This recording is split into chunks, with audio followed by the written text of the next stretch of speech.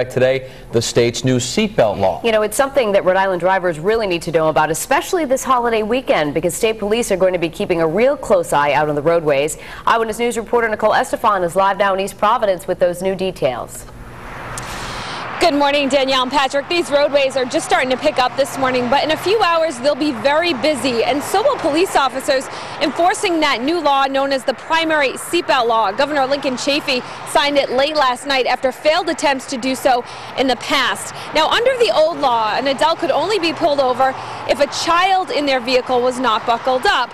An adult could only receive a ticket if they were pulled over for another violation. Well, that's no longer the case. Police can now pull a driver over for not complying with seatbelt law. The penalty, $75. Rhode Island now joins 30 other states that have already enacted a primary seatbelt law. We spoke with folks this morning and we received mixed reaction. If people want to wear seatbelts, they can. It's optional, you know what I mean? So if you know, a lot of times it is uncomfortable to wear it, you know. I think it makes sense because, you know, a lot of people don't wear seatbelts, and seatbelts can help people, you know, keep them safe, save lives, especially in accidents. Simple thing, you know what I mean? All you have to do is just put your seatbelt on.